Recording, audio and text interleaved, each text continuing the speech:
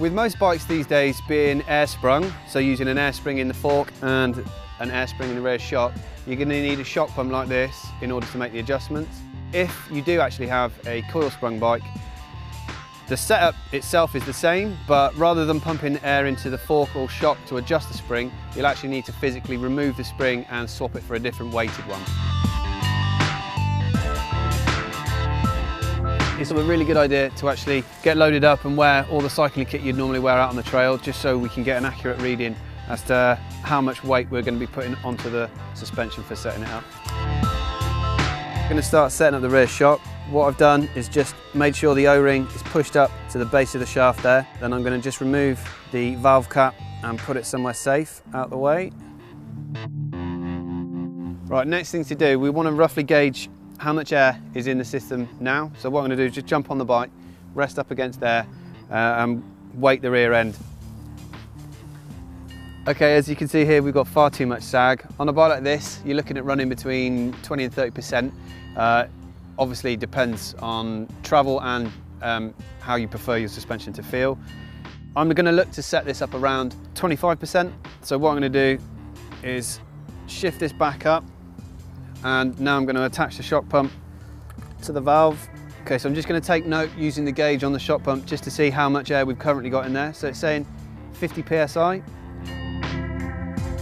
As it was all the way down here, roughly sort of 80%, I'm going to put in a generous sort of 30 and then going to test the bike again and see how it is. Right, and try again. Gently onto the bike. All your weight down onto the rear, hold yourself up, get comfortable, get quite central, and slip back off. Right, so we're bang on now, got just about the right amount of sag. Obviously you can fine tune it by attaching the shock pump, and there is normally a bleed valve on here that will let you do fine adjustments. If you wanted to let a little out, simply just press the bleed valve. I just let that down to 100, so I'm just going to pump it back up. I was at 140, so. With that done, I'm just going to get the valve cap and put it back on.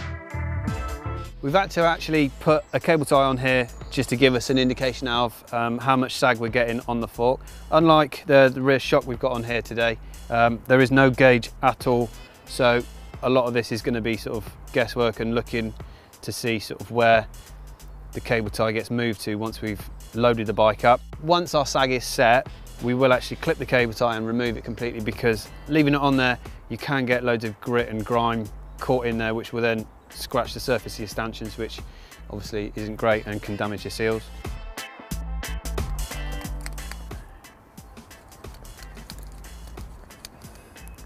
Okay, so we're going to try it on 50, but obviously as you can see we've added a little too much air there. You can simply bleed the air off using the little button on the shock pump. They normally have them, and it's simply just squeeze that in and carefully watch the gauge as the needle goes down. Okay, so we're on 50 now. So I'm going to remove the pump and check how much sag we've got. As you can see, adding the air has really helped. We're up to about 50 psi now. We've got roughly, I reckon that's about 20 to 25% of sag, so we should be good to go. Obviously when you get back out on the trail, you may find that you need to add or remove a bit more air just to get the feel right, but only time will tell on that, and it is, like we said, partly down to rider preference. So I'm just going to put the valve cap back on, and now knowing we're roughly about right with the sag, I'm going to remove the cable tie and get out riding just to see where we're at with all the settings and if we need to add any more air to it.